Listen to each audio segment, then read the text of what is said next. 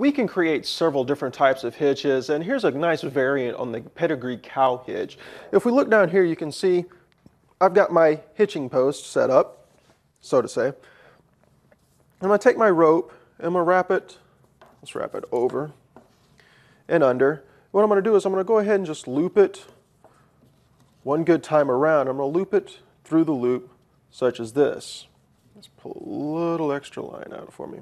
And I'm going to take it, I'm going to wrap it under and back over again, and pulling it back through the double loop that I've initially made. Now as I pull on this, you can see it'll tighten these up, and all the tightness and tautness will come right here into this double loop that I made, securing this nicely to our post and not allowing it to come loose or pull free. Let's do that one more time. Nice variant on the regular cow hitch. I'm going to take our hitching post and we'll take it, our line over and then around, and then loop it once around through my initial loop. Leave a little space here.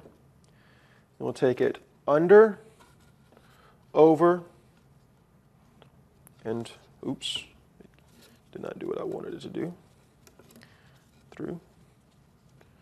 Then we'll do it on this side. Over, and then through my knot. And if I pull on this side, there you go. Nice and secure.